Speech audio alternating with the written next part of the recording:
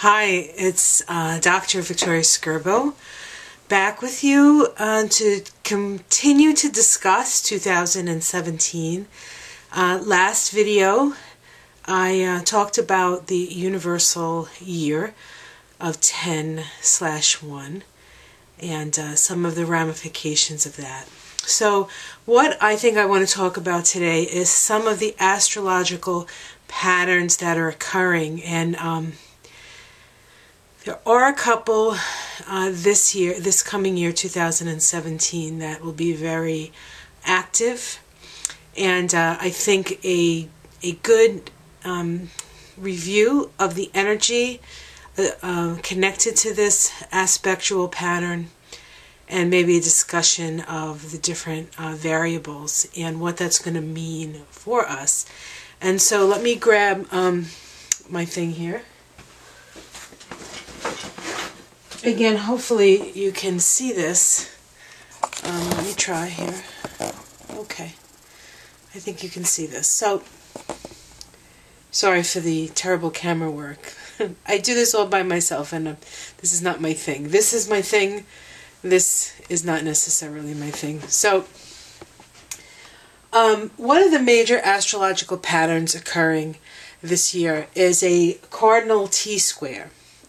Now, what does that mean? Well, cardinal is a description of the type of energy that certain signs of the zodiac possess. Cardinal is an energy of initiation. And so whenever we have a preponderance of cardinal signs, either active in the skies or even active in your own chart, you are here to initiate something. And of course, initiation is something new. So we're moving into something new, which is, quite goes along with that 1 year, which is about starting something new. And the T-square is a geometric relationship between different points, different planets in the sky. Now, T-squares are kind of like three-legged tables. They're much more unstable than, say, a four-legged table. A four-legged table would be more of a metaphor for a grand square, which we've had a number of over the past few years. But the particular aspect we're talking about right now is the T-square. And so so with T-squares, there's a lot of movement. There's a lot of action. A T-square is made up of two squares and an opposition. Oppositions bring awareness, and the squares bring movement. And so we have awareness and movement, awareness and movement, awareness and movement, making it a very active pattern. Now, the planets associated with this T-square in 2017 is Pluto in Capricorn, Uranus in Aries, and Jupiter in Libra. Now, Pluto has been in Capricorn since 2008, and last video I said I would check to see when it goes out of Capricorn. It actually moves out for good of Capricorn in 2024 and will not be there for another, say, 240 odd years. So that's it for a long time. Last time Pluto was in Capricorn was the 1770s. Late 1760s, I believe, in 1770s. In fact, the United States has a Pluto in Capricorn. So this is going to be a very interesting time to be in America, because America will be having its Pluto return in 2022. So we'll talk about that as we go, because that's part of some of the things I want to talk about as the year progresses. And so we have Uranus in Aries. Uranus has been in Aries since 2010 and will move out of Aries in 2018. And then we have Jupiter in Libra. Jupiter spends about a year in a sign and is going to be in Libra from September 2016, so it's there now, to October of 2017. So we have two very slow-moving planets, and then we have a relatively faster-moving planet with Jupiter. Pluto takes about 248 years to go around the zodiac.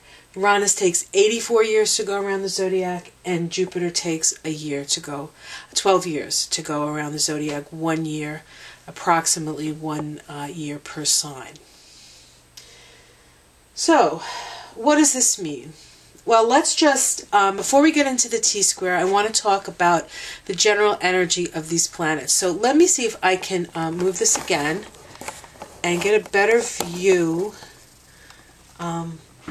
And really, you don't have to see this. Okay, I can't really tell. I'm sorry about this. Okay, let's try this. All right, let's talk about Pluto and Capricorn for a little bit. Pluto moved into Capricorn in 2008. And Pluto is the planet associated with death and rebirth, transformation. I liken Pluto is considered a transpersonal planet, meaning that it's beyond the personal level, although it certainly affects us personally, but it generally affects us personally through changes and shifts in the culture that we're living in, or just the planetary setup that we're living in. And when Pluto moves through Capricorn, it's transforming the whole power structure of how things are. And so Pluto as an archetype of transformation in the sign of Capricorn, which is the structure of power. Okay? Capricorn also deals with how we utilize energy, or utilize resources, actually, even more so. And so Capricorn as is the archetype of the boss, the manager, the person in charge.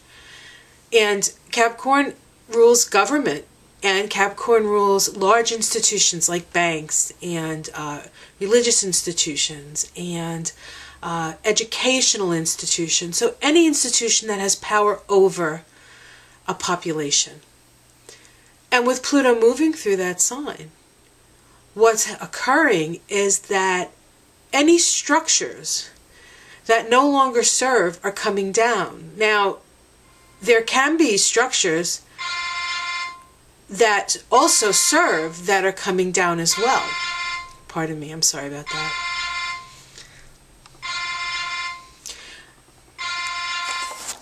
I'm back. Told you this was low tech. I should just put the phone outside, right? Okay. So Pluto in Capricorn is the energy of transformation of the structures of power. And so when Pluto moved into Capricorn in 2008, the first thing that happened was that we almost had a total collapse of the economy. And so we got to see what the economy really was. It is pretty much smoke and mirrors, and it's based on debt. So there is really nothing backing money, right? It's just this thing we all agree on. So that's pretty scary, as it were. And things have not changed all that much since 2008. And let's just say Pluto is not done with the banking industry. But I'm not going to. I don't want to be an alarmist here. I just want to explain the energy. Okay. Uranus in Aries. Uranus in Aries, it moved into Aries in 2010. And moved into Aries, spent a little time, a couple months in there, moved back out into Pisces, spent a little time at Pisces, and then moved out, and then in 2011 actually moved into Aries. That occurred, I think it was April of 2000. Don't quote me on that. But what I'll tell you, what happened when Uranus moved into Aries and stayed there and has been there since. Well, right at the point where Uranus was shifting signs from Pisces into Aries was the day of the 9.1 earthquake in Japan, and the tsunami, and then the aftermath of that tsunami. So when Uranus was at the very, very end of Pisces, and Pisces rules the oceans, and Uranus is sudden out of nowhere, who would expect it, there was this huge tidal wave, or tsunami, because of the earthquake that occurred in the sea, that swept over Japan. And by the time Uranus moved into Aries, we had a nuclear meltdown at Fukushima. And Uranus astrology, and God has a sense of humor, I guess. The fuel in that particular plant was uranium, and uranium and Uranus, it's the same. It rules radioactivity. Pluto rules radioactivity. Splitting the atom was a plutonic thing, and here we have this change and shift into Aries, and then we had a meltdown, which we are still having. I mean, you don't hear about it, but it is having its consequence, as is many of the natural disasters, man-made natural disasters. I mean, we have the natural disasters, but then they hit what man has made, and it makes it that much worse. And so we are really in a pickle with that. Again, not to be an alarmist. So Uranus is in Aries until 2018. And then we have Jupiter. Now, Jupiter spends about a year in a sign, as I said, and it is in Libra now. It went in September 2016. September was quite the month, 2016. There was eclipses at that time. I don't know if you remember that. And we'll be there till 2017. So Jupiter in this particular T-square is the fastest moving planet, but it sits in Libra for about a year. So we have at least the beginning, or I think till about August, maybe even October, we have this energy of the T-square. At times it will be exact, and at times it will sort of move off, but it is still there. It still is the energy, it still is the engine, of change that we're going to experience. Now, what does Jupiter do? Jupiter is the expansion principle. Okay, it's an expansion, but it is a social planet. Both Uranus and Pluto are what we call transpersonal planets. And so there is, we're mostly unconscious of their activity unless they're affecting us personally and then collectively. And we're certainly all getting hit, certainly all collectively, and some of us personally. And so with but with Jupiter is a social planet, and so Jupiter deals with the experiences that we have as we interact on the social level with one another. And Jupiter is in Libra, and Libra is about dialogue, and it's also about listening. And so with Jupiter in Libra, we are being required to not only dialogue with one another, but to listen. And I think that's sort of the missing piece. Now, there is going to be a slant on these talks about concerning. I live in America, and we're right now in quite a transformational place in this country. And so a lot of what I will talk about, maybe on the political level, will come from the fact that I'm an American. So I apologize to anybody who's like, enough with America, but this is where I live, and this is my experience, and this is what I can share with you. And so in America, we're a very divided country, and so we need to really communicate and listen to each other when it comes to if we want to come together and move through this change. I mean, we're going to have the change. We might as well move through this change with as much grace as we can. So that's what I want to say. I didn't talk about Uranus, so let me go back to Uranus.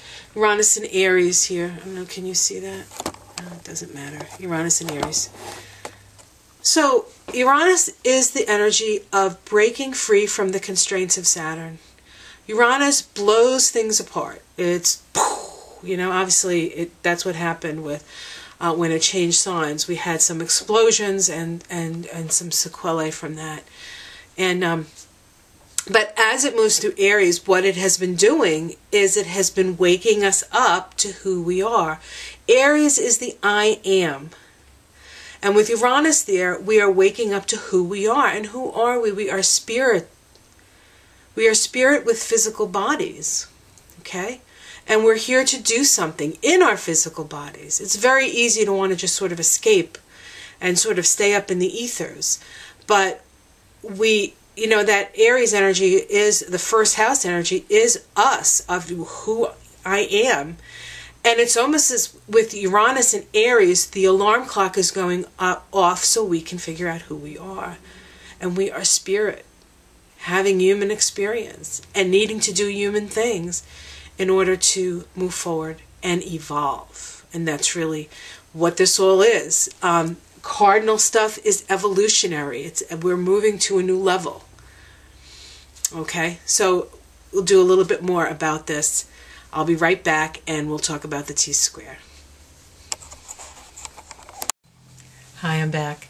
So let's look at the T-square here. And what I've done is I've put the T-square on a natural chart, meaning that a natural chart is one in where Aries, 0 degrees of Aries is at the ascendant, and each house is 30 degrees, and so the zodiac is in its natural place. And so we can see here what is going on with this. Now, one thing I want to mention is that whenever you're dealing with the cardinal houses, and the cardinal houses are the houses associated with the seasons, okay, and it is considered the sort of the backbone of the chart. And so we have Aries here in the first house, and Aries is the I am. In the 7th house here, which is opposite of the Aries house, is the Libra house. This is the we are house, or the how we relate. So this is I am, we are. So this is the axis of identity. We also have the other two signs associated, cardinal signs, are Cancer and Capricorn. And Cancer is the sign associated with home and family and clan. And Capricorn is the sign associated with the outer world and authority in the outer world. And so we have outer authority and inner authority. This particular axis, okay, and in a chart, this would be the MC, or the zenith of the chart, and this would be the IC, or the nadir of the chart. This is the axis of security. So we have the axis of identity and the axis of security. Inner security, emotional security, family, clan, outer security, how we work out in the world. And so what's happening with the cardinal T-square and all the cardinal energy that we've had, and this cardinal T-square has been going on since about 2010. I mean, it started in 2008 when Pluto moved into to Capricorn. Things started to move, but it really started to get its teeth in 2010. At that time, we had Uranus in Aries, Pluto in Capricorn, but over here we actually had Jupiter in Cancer. And so instead of looking like this, it looked more like this. Okay? We had a cardinal T-square at that time, and that started the whole transformational process that that's been going on since then. So back in 2010, the open spot was Libra. We did have Mars move through that place at that time, and so we had we actually had a grand T-square, a grand square with was it Jupiter? Jupiter was in Cancer. No, wait a minute. What was in Cancer?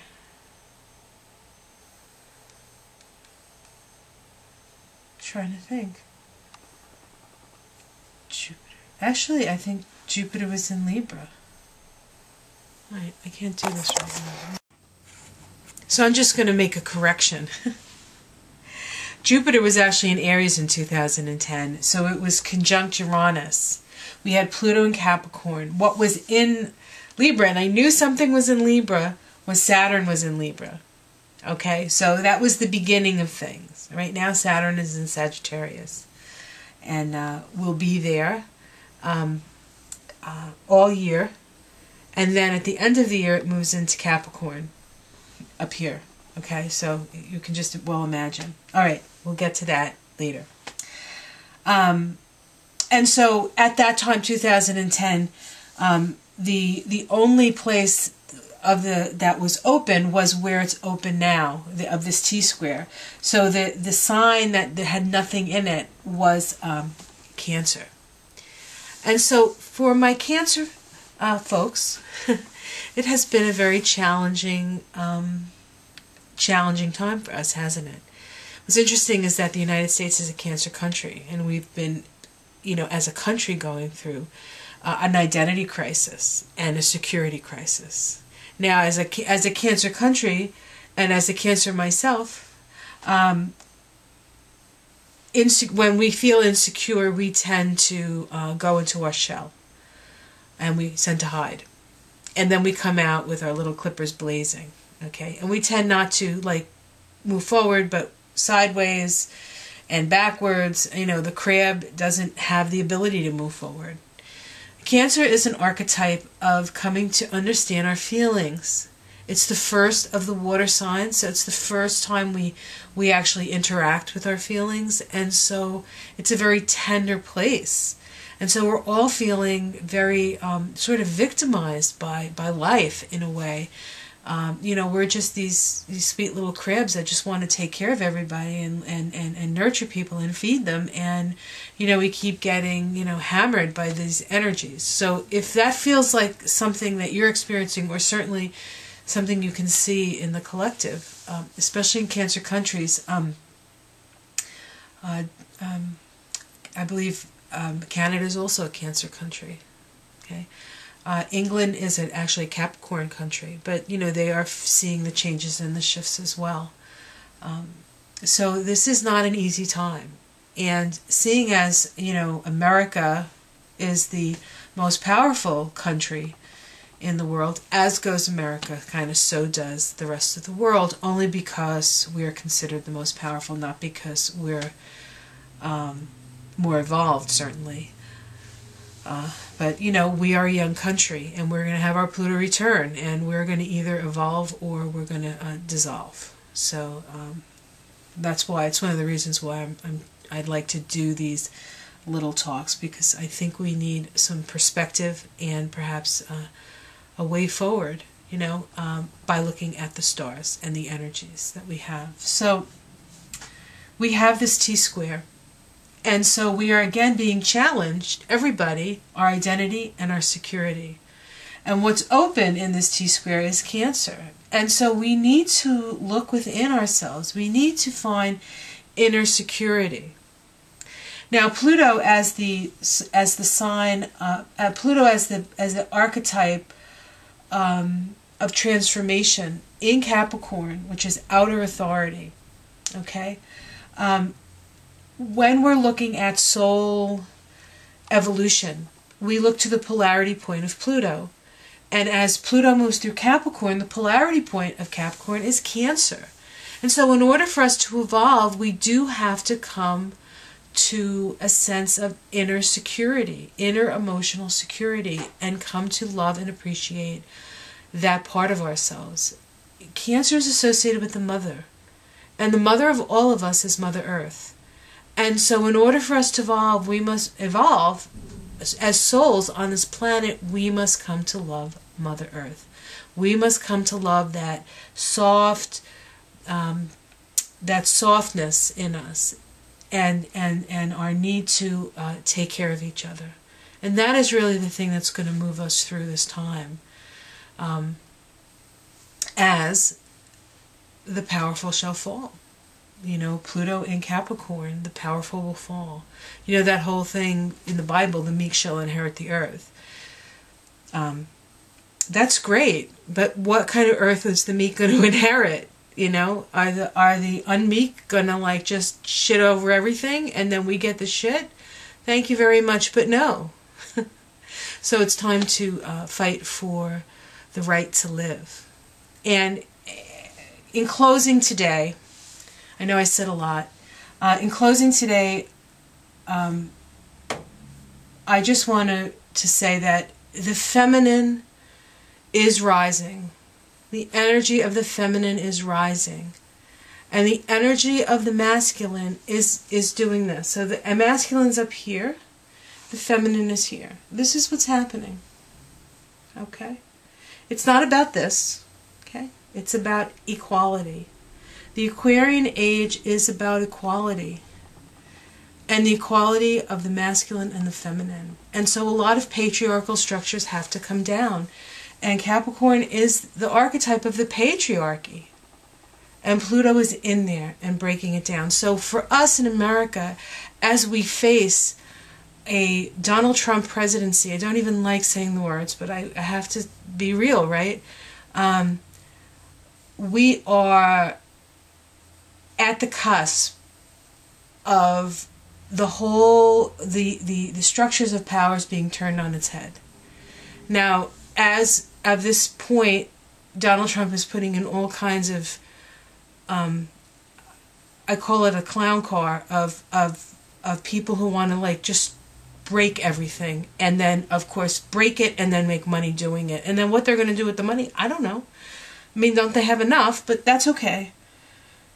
Try not to get too political here. But Donald Trump is actually a Uranian figure. He is the wild card in this. And so it's a destabilizing force. So he's sort of the ultimate destabilizing force that's actually going to take the place of the most powerful person on the planet. I'm sorry for the rest of the world. I'm sorry with all my heart. I can honestly say this. I did all I could. Okay, I'm sorry. So let's wrap that up there. We'll talk a little bit more about this T-square. There's another aspect that's going on right now that is in part connected to this T-square. But what I'll do is we'll look at that separately, and then we can put it together. So the next time we're together, I think what I'd like to talk about is something that's going on as a conjunction between Uranus and Eris. Eris is a